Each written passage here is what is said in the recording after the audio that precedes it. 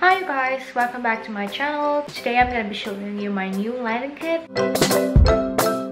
I just bought this off of Amazon. It has just arrived, so I'm gonna unbox it and then set it up, and then we're gonna talk some more about this lighting set.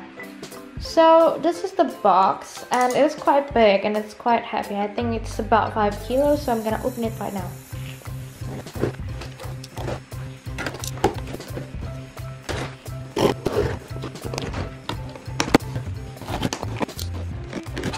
So here was everything that was in the box. On the top we have a bag that I assume can fit everything inside of it.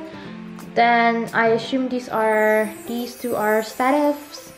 These two maybe are the lights, and I think that is the softbox itself. So let me open it and see what it is. So yeah, I was right. So these are the statives, these are the lamps. They're huge, by the way. This is my hand. Like, it's bigger than my hand, but my hand is pretty small. So this is the softbox itself, like the umbrella part of it, and then that's another one that I haven't opened because it's just gonna be the same. So I'm just gonna try to build it, and we're gonna see how that turns out. So you guys, I've managed to put one of the softboxes set up, and it is bright. It's 135 watts. I'm not sure if the light is actually LED, in which case I'm afraid it's gonna be really hot in a few minutes. But in the meantime, it's really bright, which I love. But this is only one setup, so I would try to set up two and see what kind of the difference does it make. That is my creation. It's making everything else so dark. Okay guys, this is how it looks with two lights. I think I'm still gonna experiment a bit with the positioning and stuff. It can't be dimmed, so this is it at the full maximal capacity. It's huge, by the way, and it's so bright, and I only have like a little filming space here on the corner of my bedroom, but I'm happy with it. I think this will make really a big difference in my videos, and I can now totally film at night, because normally I count on my window for lighting because it's winter, and where I live I only get like 4 hours maximal of sunlight, and it's pretty much cloudy anyways. It's not that bright. And yeah, so I now have a proper light on me, and I hope this is gonna be better for my videos.